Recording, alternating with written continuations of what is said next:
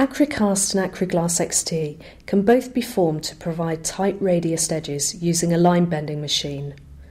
First, the PE film is peeled back from the areas to be bent.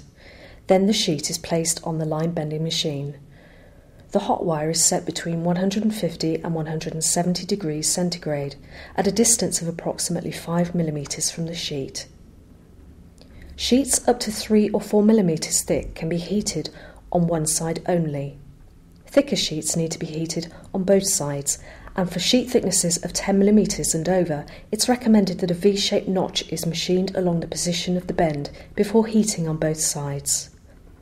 Line bending machine manufacturers will provide detailed instructions. After the material is heated to softening point, it is then placed in position on a jig to bend it to the required shape and held in place on the jig using G-clamps. Depending on the thickness of the material, it has usually cooled and hardened sufficiently to be removed from the jig in a few minutes.